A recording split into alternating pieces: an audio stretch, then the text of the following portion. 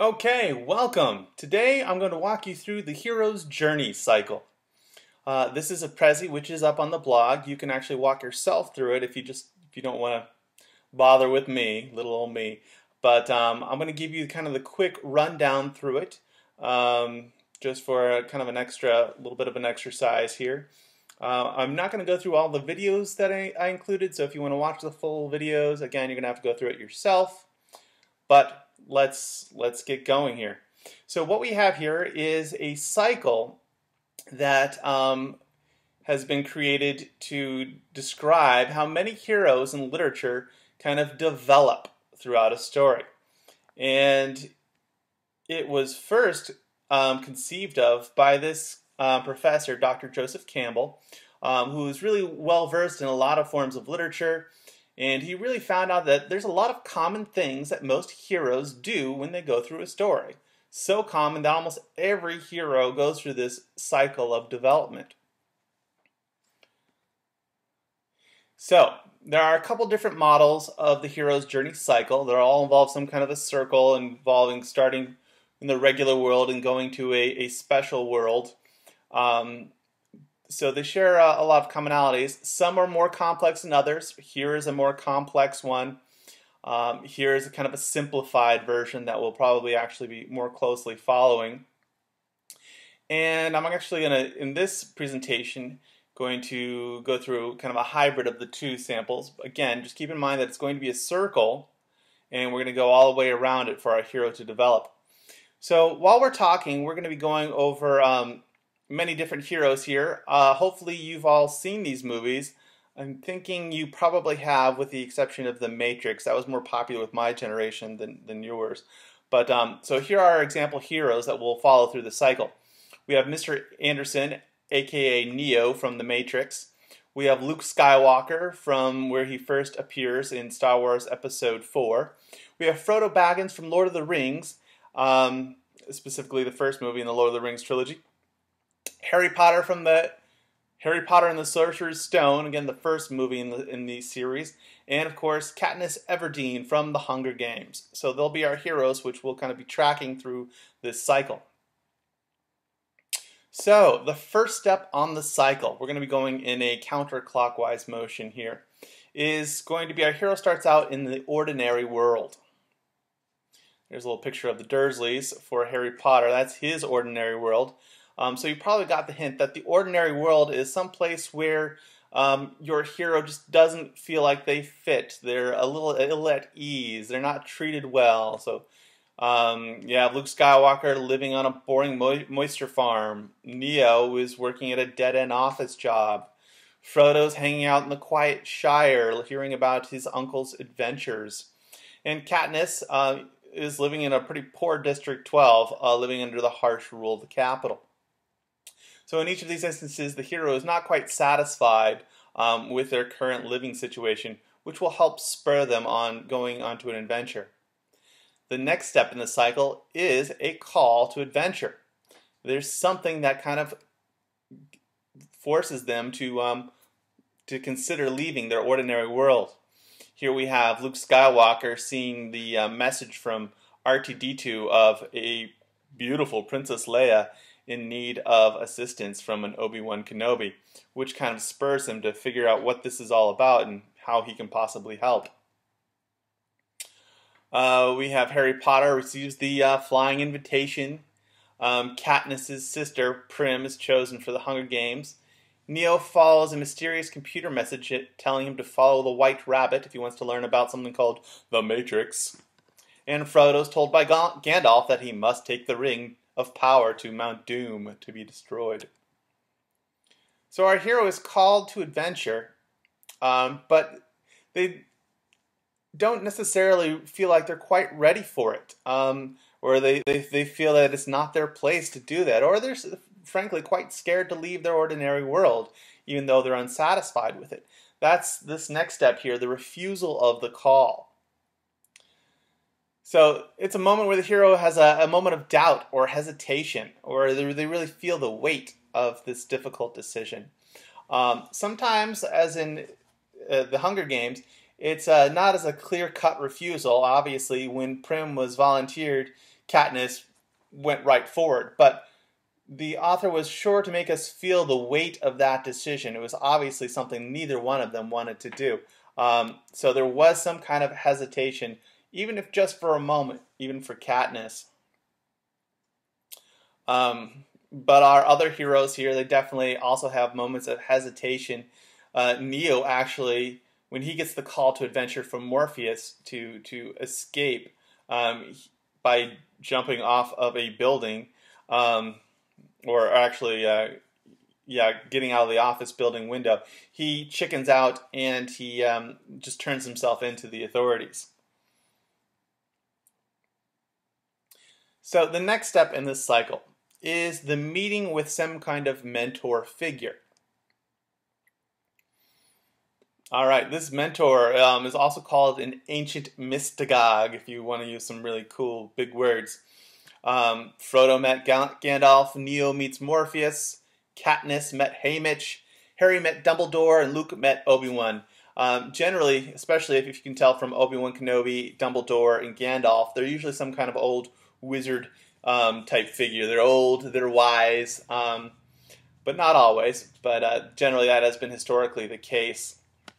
They, their job is to help the hero with some kind of special knowledge. Sometimes they give them magical gifts or even a talisman, which is kind of a magical object that will help them on their journey. Now that they've kind of refused the call, they've met their mentor, and they've kind of decided, yes, they'll go on this journey, they're going to cross the threshold, which means to kind of cross into the doorway of the land of adventure. So they've actually moved into this magical or adventure world. They're no longer in their ordinary world. Harry got onto the train to Hogwarts. Frodo left the Shire. Luke left his home planet of Tatooine. Katniss left District 12 for the capital. And Neo, he awoke in the real world and found out what he thought was the real world, which is in fact his ordinary world, was just a computer simulation. Often at this threshold or this doorway into the world of adventure, there is some kind of a threshold guardian or something that kind of gives them a confrontation on their way into the magical world to make sure that they're ready for it. As you can see, Frodo there and his buddies are hiding out from the ring wraiths. And Luke is just barely has a run-in with the stormtroopers on his way to find a spaceship off the planet Tatooine. And Obi-Wan does his mind trick on the stormtroopers. Pretty cool. And this is a quick little video YouTube clip, which appears not to be working right now. Again, checking it on your own pace here. That was Harry Potter actually going into onto the train to Hogwarts. He was going to go to platform 9 3/4. So sometimes the threshold guardian is actually it doesn't have to be a person or a being. It can be actually just some kind of physical object, a man versus nature kind of thing. Okay, so the next step on this cycle is tests allies and enemies. It's kind of like a whole bunch of things lumped together. We're going to parse this out a little bit and kind of get a little bit more specific about what kind of allies and enemies that this character has contact with. So let's first talk about it in general. On this way, they generally meet many kind of miniature tests or miniature conflicts that they have to encounter. Generally, there's always some friends that help them along their way, and there's also enemies, not only the big enemy, but minor enemies as well. So there we see Frodo with his band of other ring bearers, and we also see Katniss's little fallen hero friend. So the first kind of friendish / enemy is called a shapeshifter. This is one of the hero's friends, quote unquote, whose loyalty is questionable. In some cases, they may betray the hero, and other times it may appear that the shapeshifters only look out for themselves. But often in the end, this shapeshifter does help the character. Turns out to be more friend than foe. We definitely see that with Snape throughout the series. We see that he's more friend than foe, even though it's very questionable. We see that with Peeta, who can sometimes look like he's out for himself. Boromir definitely looked out like he was going out for himself, but in the end, ultimately helps Frodo in that first movie. And Han Solo, the rogue, is often seen as someone who's only looking out for his best interests, but in the end helps the good guys, specifically Luke Skywalker. This guy at the top, Cypher, he's one of the few exceptions. He's pretty much almost always in it for himself, even though he appears to be a friend. So shapeshifters, they look like they're a friend. Sometimes they look like an enemy. They go back and forth. Oops, there we go. Next kind of friend is the goddess. It's a special friend. In some cases, a love interest for the hero. Not all cases. It's often like a mentor and offers key advice or helps the hero along the journey. We have the Oracle is Neo's goddess. We have the Fairy Queen is Frodo's goddess. We have Hermione is definitely Harry's goddess, even though it wasn't necessarily a love interest. We have Princess Leia was Luke Skywalker's goddess, who he thought was kind of cute until he finds out that she's his sister. Ew. We also have Cinna, who is Katniss's god. Again, the goddess role doesn't have to be necessarily a female. And of course, we have enemies, which really doesn't need much explanation. We have all the big baddies here, from President Snow to the Sauron, to He Who Shall Not Be Named, to Agent Smith, and good old Darth Vader. They're the big head honcho enemy.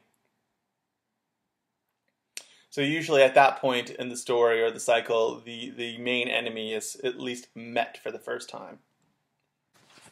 Okay, the next step on the hero cycle is the approach of the inmost cave. That's when the hero really knows things are gonna get real. That's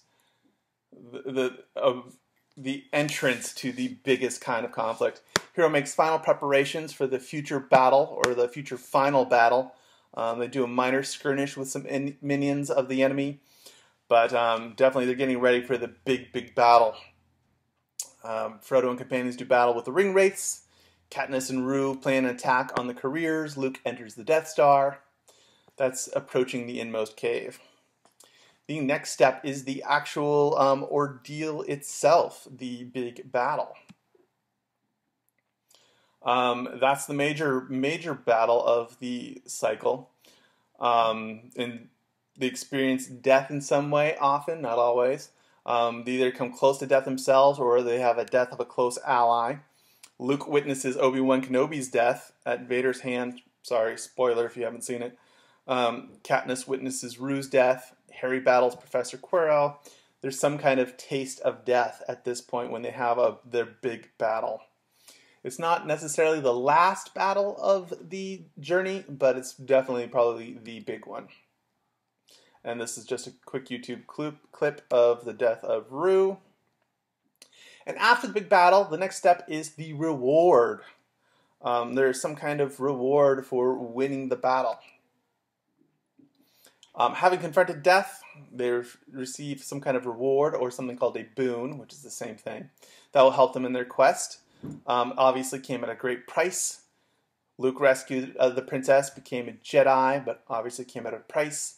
Katniss gets medicine for Peeta to save him, obviously came at a price. Harry gets the Sorcerer's Stone. Frodo makes it to Rivendell, but of course after losing Gandalf, even though he's not really dead. Well, he is dead, but he kind of got resurrected. But we'll get back to that sooner or later. Okay, so now the hero's like, all right, it's time to go home. I've done my heroic journey. I've completed my big quest here. Now I gotta go home. The road back. So, It's not always easy. Sometimes there is additional struggles or even minor battles on the way back. There's roadblocks, but definitely you can tell that the character is kind of going back to where they came from in at least some sense. Harry heads back home at the end of the school year. Luke meets up with the rebellion fleet, which is now kind of his new home, his new normal. Frodo continues on his journey, but he's actually kind of come full circle in a bit of a way. This one's kind of tricky, and it's often out of order in some way. It's the resurrection. Sometimes it's not always literal. This one's actually quite frequently a metaphorical resurrection. Sometimes it's also tied in with the boon. So this is where the hero faces ultimate ordeal in which they have to make a great sacrifice in order to win it all.